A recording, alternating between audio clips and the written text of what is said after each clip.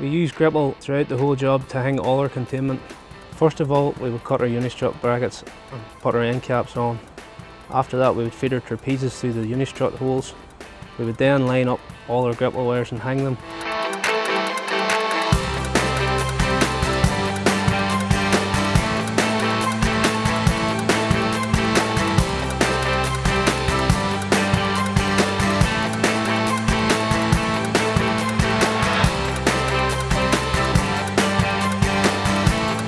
Then we level out our brackets using a laser level.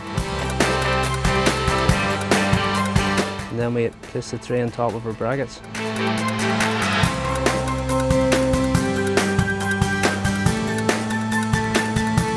The speed that you can put in the containment in means that you get more time to do more wiring and other stuff throughout the job.